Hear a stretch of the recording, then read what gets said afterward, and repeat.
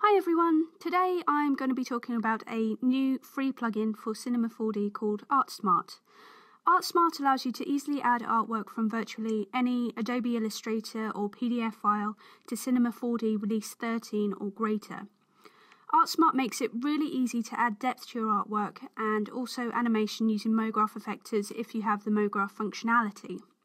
Another great thing about ArtSmart is that you have the ability to update and reload your artwork at any point without losing any work that you've done in Cinema. To download ArtSmart, just visit cineversity.com and find the tutorial named CV-ArtSmart Download and Install. This will contain all the files necessary and also a tutorial taking you through the installation process. If you haven't signed up for Cineversity before, you only need to create a free account to have access to the plugin. So in this tutorial, I'm going to be recreating this short animation to demonstrate the plugin. I will be having a play around with the ArtSmart plugin options to give you an overview of what ArtSmart is capable of and what can be achieved in a relatively short amount of time. So let's get started. First of all, I'm going to get the ArtSmart object from the plugins menu.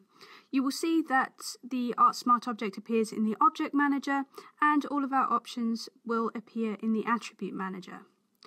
The first tab we'll be taking a look at is the Object tab. First of all, you will see that there is a window labelled Art. This is where we can load in our artwork. So I'm just going to click on the three-dot button to the right of the window and find the Illustrator file that I need and hit Open. This will load in our artwork and you'll see it appear in the viewport. Underneath the art window you will see three options with sliders. The first one will offset your layers, like so. Just remember that it will offset the layers as they are listed in your Illustrator file. So just make sure that your layers in Illustrator are in the correct order. You can see if I offset my layers now, the premium border comes out before the word premium. So say if I wanted to change the Illustrator file now so the word premium comes out first, it would be really easy. I would simply go to the Open in Illustrator option and the Illustrator file will automatically open for me. I can then make the changes I need, so I just drag the premium layer to the top. And after I have saved and closed the Illustrator file, I can hit the Reload button in Cinema and it will reload the file with the changes made. This can be done at any time, even after animation has been added, so you won't lose anything you've done in Cinema. The second option is the path spread. The path spread is similar to the layer offset, but it offsets the paths. And the third option is the extrude depth. This will very easily add thickness to our artwork. So I'm going to leave the extrude depth at 1 for now, and we'll be coming back to the Object tab in a bit to go through a couple more of the features. But first of all, I'm going to head to the Layers tab to make a few changes to my layers in preparation for the animation. Okay, so in the Layers tab, you have all of the layers that have been imported from Illustrator. They come in ready labelled as you labelled them in Illustrator, and they are listed in the same order as they are listed in Illustrator as well.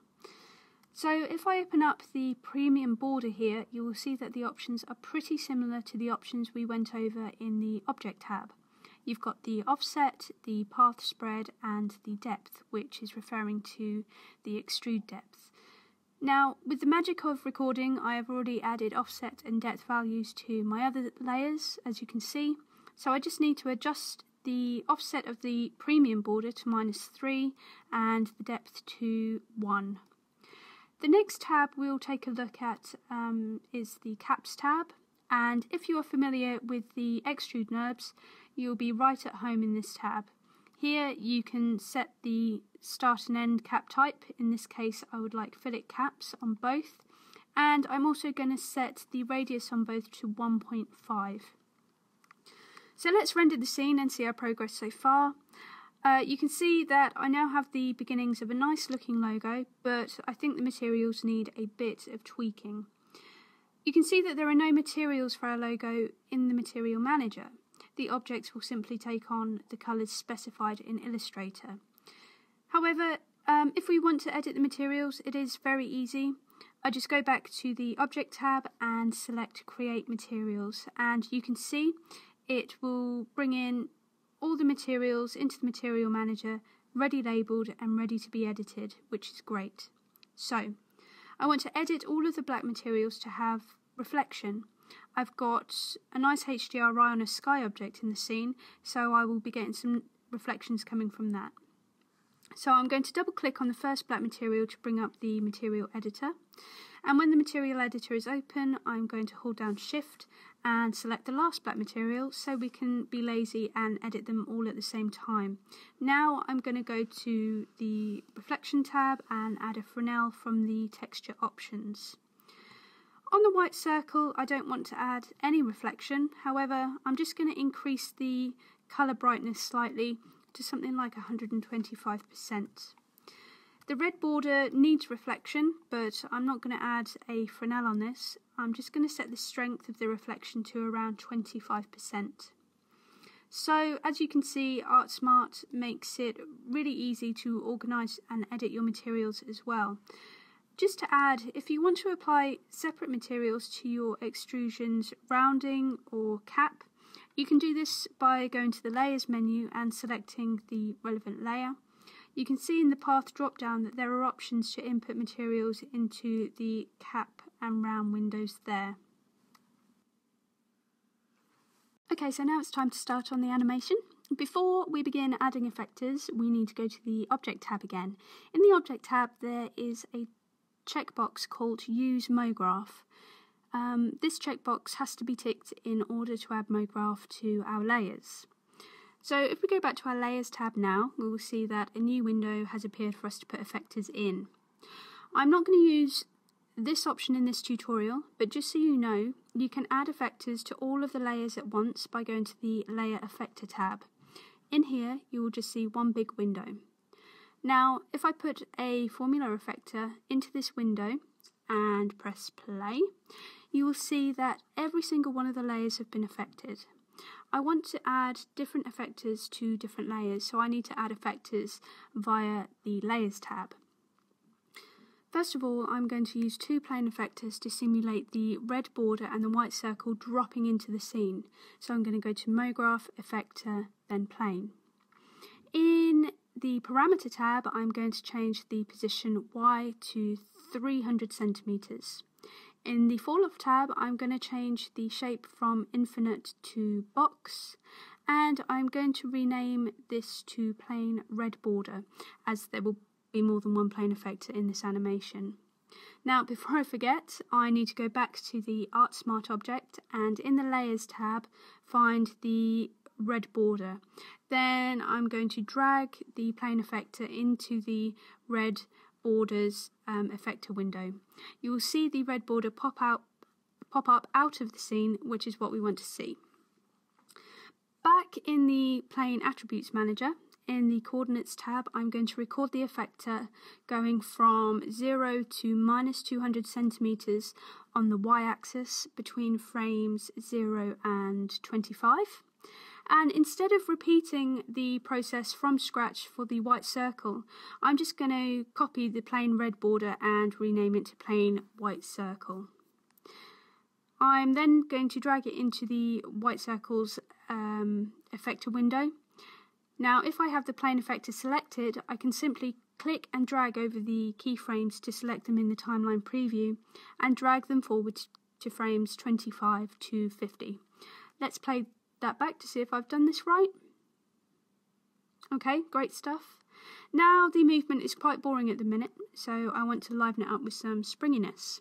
To do this, I need to get a delay effector from the Effectors menu. And before I do anything else, I want to rename it to Delay Borders or something like that. Now, in the Effector tab of the Delay Effector, I can increase the strength to around about 60% and then change the mode to Spring.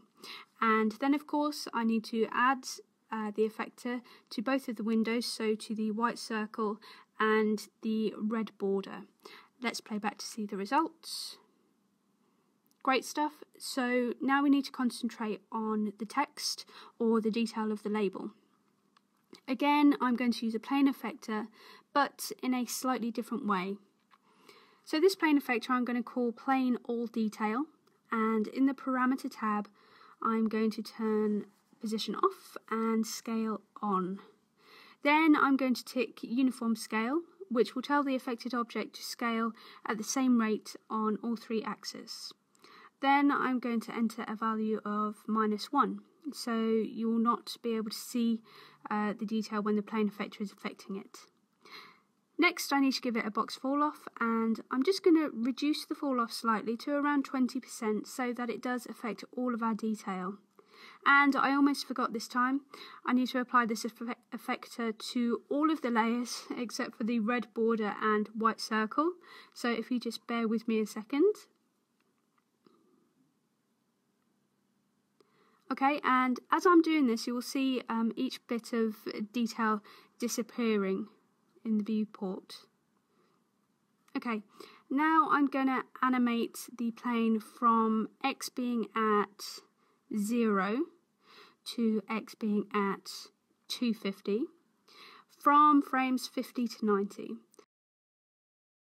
Let's play that back to check. Okay, good stuff. Again, the movement is pretty boring as it stands, so I'm going to create another delay effector. This time I'm going to give it about 55% strength, and again I'm going to set the mode to spring. So I'll just rename that before I add it to all of the layers effector windows. If you're not already aware of this, the delay effector has to be at the bottom of the list of effectors you want it to affect, otherwise it won't work correctly.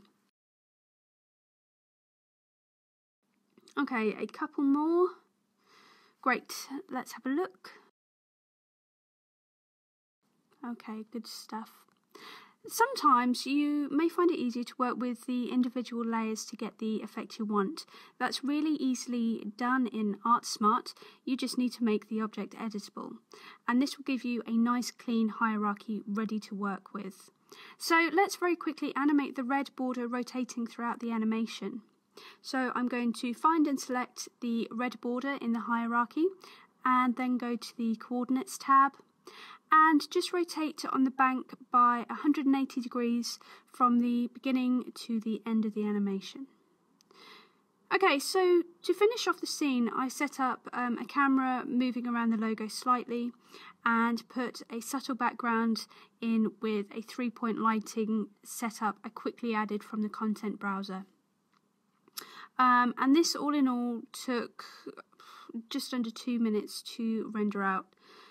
So there you have it. As you can see, the plugin can save quite a bit of time when working with Illustrator files, and it makes life a little easier when adding animations to your artwork. I hope you enjoyed this little tour of ArtSmart and found it helpful, and hopefully you'll have great fun playing around with it yourselves. Hopefully speak to you soon.